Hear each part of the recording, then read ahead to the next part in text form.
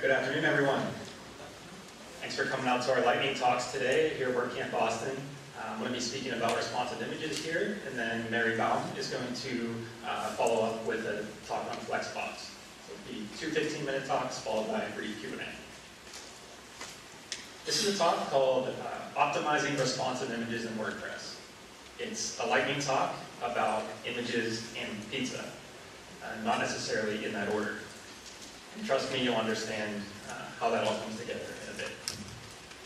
My name is Kevin Hoffman. I'm a WordPress engineer at a company called WordPress, where we work on plugins like Give and WP Business Reviews. So the techniques I'm explaining today, I use every day in plugin development, but they're just as applicable in theme development and really anyone who's running a website and managing images. So how does images and pizza come together? Really, as it turns out, a lot of the challenges we face in delivering a great pizza are the same we face in delivering a great responsive image. So we have two goals today. One is to deliver the highest quality pizza at the lowest cost while achieving the best customer experience. And we have a second goal, which is to deliver the highest quality image at the lowest cost while achieving the best user experience. Right? Very similar goals.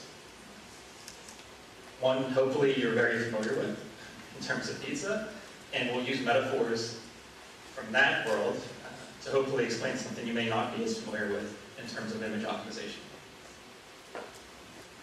So the first key concept I want to cover in terms of really nailing the delivery of a responsive image is the idea of protecting the original recipe. If you're making a great pizza, or if you want someone else to be able to recreate that pizza, you're going to protect the original recipe. It's a reliable source of truth that you can return to if anything goes wrong. And for many of us who are taking on image optimization for the first time, we want to make sure that that reliable source of truth is preserved, because we will mess up, and we will want to regenerate images from that original source image. So the original recipe is our source image. What's on screen now is the default WordPress image optimization flow. It starts here with a source image, which gets uploaded to WordPress, where the optimization occurs. So you may not know this, but WordPress actually optimizes all image uploads without you having to do anything, just installing WordPress. It's a pretty safe form of optimization, but it's still optimization. And what it does then is it generates 5 image sizes. Depending on whether you have themes or plugins activated, you might see more or less in your own installs. But what it does is it actually preserves the original recipe for you, which is a good thing. And then it also generates a slightly smaller image size, which refers to as large, and then medium large, and then medium and thumbnail. So if you just install WordPress and drag an image into the media library, this is what you're going to see. And it's really important that WordPress is preserving that source image, because a lot of plugin approaches to optimizing images, they actually affect that source image in ways that we cannot revert back to if needed. So let's keep that in mind as we go forward. So in order to preserve that source image, we want to make sure we're never compressing the source image without a backup. Because once you compress it, you've removed data from it, and there's no way to bring it back. So we want to protect it, but we also don't necessarily want to serve it, right? Because this is probably our highest quality image, our largest file size. So we don't necessarily want to serve that on our website, but we do want to make sure it's there if we need it to maybe regenerate image sizes in the future. And we also want to keep it relatively available in case we do need to go back to it. I don't know about you all, but I designed a lot of client sites in my early days with PSD files on a hard drive that client will never see again. You owe it to your clients, and we owe it to ourselves to future-proof our images. So keep that source image available, hopefully on the same server as the website, so that it's there if you need it. Second key concept is this idea of quality ingredients. Because you can protect that original recipe all you want, and that's a good thing, If it's a bad recipe, if it's calling for bad ingredients, it's still going to be a terrible pizza.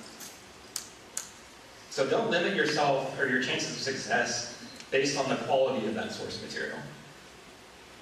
Some of the things that affect image quality, obvious ones are image dimensions, right? How large the image is, how much actual resolution you have. If you're starting with a thumbnail-sized image from the start, right, you're kind of behind the 8 ball. File type limitations. If you're saving the wrong type of file, like a GIF, when it should be a photograph, say it's a JPEG, right? You're limited to the number of colors you can use depending on the file type you choose. So make sure you're choosing the right file type. Transparency requirements, and even sharpness. We talk a lot about file size and things like on the computer side, once the image has already been captured, but so much of what goes into having a great source image is actually the sharpness of the image when it was captured in camera.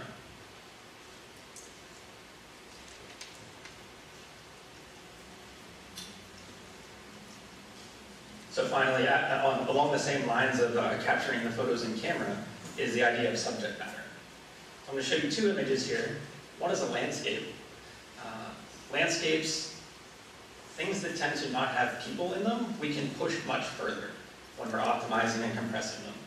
Why? Because as humans, we're hardwired to recognize any slight detail that's off about human beings, whereas with all this noise in the mountains you see and in the grass, we can compress that to a much lower level without things necessarily sticking out. So compare this image of a landscape to a human portrait, right? Pixelation, blurriness, things like that are going to start to stand out to us much faster if we overcompress those types of images. So while we automate a lot of this process of image optimization, there is a human factor. Humans need to make those decisions. What type of subject matter am I dealing with? What's the appropriate file type? Do I have the experience needed to generate the file sizes for high-resolution displays? Because even with a great recipe that we have preserved with the best ingredients, the wrong human in the workflow can throw everything off that comes after it. So some things to consider there. Understanding the differences between raster and vector images. Right? Does a photograph make sense to be saved as a GIF and vice versa? The ability to identify the appropriate image format. So beyond just raster and vector, but the actual file type. I mentioned color limitations, things like that before.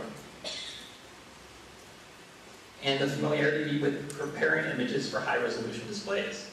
A lot of people look at their website and say, well, my website maxes out at 1100 pixels. That's going to be the image size of all of my source images, because it's never going to be served higher than that. Until I open it on my MacBook Retina display, that requires an image resolution twice that size. Does that make sense? We should be future-proofing our source images. So not just looking at the bare minimum today, but making sure that we have resolution to play with down the line. Fourth concept is this idea of knowing when to cut corners. You have this recipe in front of you. It's got great ingredients listed. Does it really matter if you get that imported extra virgin olive oil from Italy? Or does the store-bought stuff down the street? Is that maybe good enough? Do you need the $3,000 truffles, or is a few drops of truffle oil okay for that slice of pizza? What we're talking about here in terms of images is compression. Lossy versus lossless optimization. Can we get away with not including the full quality of the image that we upload as the source image? Can we serve something maybe a little bit less, much cheaper and faster to our end user? So this idea of lossless optimization is when we reduce the file size by a small amount without removing data. So we're not actually affecting the pizza in this case. It would be like if we maybe got a more lightweight pizza delivery box. You could maybe lower the cost of the delivery, but not actually affect the pizza. Not save a whole lot, but still save some. The thing about lossless optimization is that when uncompressed, all of the original data is still there. Just like when you open that cheap box, it's the same pizza inside. So as an example, these two images, lossless optimization has been applied to the one on the right. And yet there is absolutely no perceivable difference because we haven't affected the data once it's been uncompressed. It's the same image data. If that feels a little bit hard to grasp, it might be easier to think of it in terms of something like CSS minification. This is another version of lossless optimization. On the left, you have the source code, and on the right, it has been compressed, and yet still maintains all of the exact data that you see on the left. However, if I were to go into that minified output and start just pulling out random characters, I'm going to break things, right? And that's what we talk about when we discuss the threshold or the limits of lossless optimization. In code, there is a limit. In image optimization, there's not. Because that's when we get into lossy optimization. It reduces file size by a larger amount as compared to lossless because it permanently eliminates the data. So it's not there when you open the box. It's not the same pizza.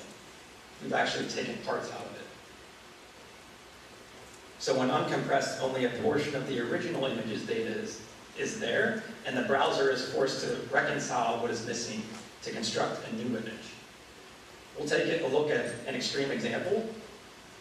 Remember before we couldn't tell the difference between the image on the left and the image on the right? This is an extreme example of lossy optimization where some human in the workflow has pushed that too far.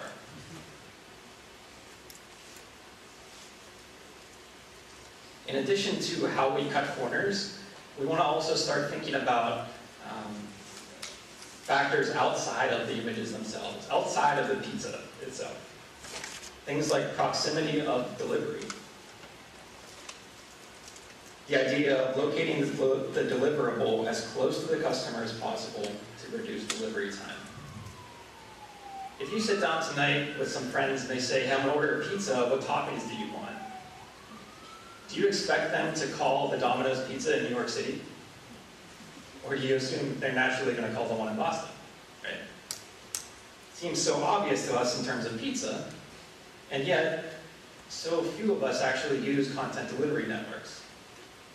Many of us are sending our users around the world to retrieve an image, only to come back and render it in their browser. Right? I know when I started out with clients, I was housing all of their images on one server in Chicago, because I was like, that's a central place in the US. And then started getting clients with an audience in Europe, in Asia. And in Asia, literally, they're traveling around the world to get that image and bring it back to their browser. What a content delivery network does is it stores copies of your images around the world, and then delivers the one nearest to the user at hand. So when that image is requested, the CDN, or the content delivery network, detects the closest server and uses that one. Along the same lines, there's this idea of perceived wait time. It's the feeling of how much time has elapsed since a request was made. Notice that emphasis on feeling. We're not actually worried about the real time that has passed. We're worried about how did the user feel about that. Imagine you walk into a restaurant, you give the hostess your name, and she seats you in a waiting room where you wait for an additional hour. You see other customers coming ahead of you, they're seated. You're starting to wonder, did I ever even put my name in? And then finally, you're seated at your table and you wait another hour before you hear back about your pizza. And you're wondering if the pizza is actually being made, and if it is, it better be the best darn pizza I've ever tasted, or I'm walking out of here and never coming back. It's similar to a user experience who comes to your website and waits 5-10 seconds for all the images on your website to load. But imagine you walked into that same restaurant, and instead, that hostess said, I'll come over to the bar, have a complimentary drink. As soon as you're done with your drink, your table is ready. Piping hot basket of garlic bread is ready for you. As soon as you finish the bread, the salad comes. And just when you're ready for it, just when you start to think about that pizza, it arrives at your table. Same elapsed wait time, but the feeling between those two situations is completely different. That's what we mean when we talk about perceived wait time. And we can accomplish a similar goal using something called lazy loading. So lazy loading with images allows other elements around the image itself to load first, and therefore creates a more immediate feeling of activity. We've not actually changed the makeup of the image in either case, whether we are using lazy loading or not, but we're allowing these other things to come into frame and make the user feel as though things are loading faster, right? We're bringing the salad in, we're bringing the breadsticks. We're making that user feel as though a process is underway. So what I've included down here is a brief example of how lazy loading works. Because this is a lightning talk, I'm not going to dig too deep into that topic, but I have shown basically what happens if you keep your eye on this source and source set values. You'll see that it changes from data source and data source set to the actual values when it's time to load. If you'd like to read more about that, I've included links to a great article that I'll share in these slides afterwards. It explains all the details about lazy loading, as well as a new theme called WP Braid, which is using that exact approach to lazy loading in a starter theme for WordPress. So if that interests you as a developer, definitely check it out. And as I was talking with my team, you know, they said you've got to come up with a pineapple pizza metaphor. So here it is. This is a little bit controversial, and it goes against a lot of recommendations I see, but I recommend that you please stop optimizing your images before upload. Or at least stop over-optimizing them. See, if we go back to that original example where you upload an image, and the source image on the right appears and it's preserved, the rest of the images on your site get an 82% image compression applied to them by WordPress. But if you decide you're going to go ahead and over-optimize that image to start with, guess what happens? The only image that actually sees that compression is the full image. All of your remaining images still get an 82% compression applied, except it's not happening based on that original recipe, it's based on this already over-compressed image. So you're not doing yourself any favors by compressing the image before upload. How do we fix that? Use that original recipe, upload it, and perform your optimization after upload. Because that's when the full image, the large, the medium large, and all the sizes below it will get that same level of image compression. So with that said, that's my final factor, my final key concept to be aware of in image optimization. So I encourage you to go through this checklist in your head. Make sure you're preserving that original recipe. Make sure you're using quality ingredients. Make sure that all the humans involved have the experience necessary to not throw off the rest of the process. Make sure you're cutting corners intelligently, using that lossless and lossy optimization we talked about. Make sure you've got multiple delivery points in place so you're not going around the world to get a single image. Make sure you're creating a feeling of speed using lazy loading. And make sure you're optimizing at the right time after upload and not before. Thank you very much for coming out today. If you have a couple questions, we can take very quickly, and then Mary's going to come up for her talk. Yes. What tool do you use for optimizing after? Sure. So there are a number of plugins, and I'm not going to recommend a specific one here, but I would say go through that checklist, make sure that the features offered by those plugins hit those points, and I'll be happy to talk specifics with you after that. Sure. I can do one more, and then I have to get to Mary.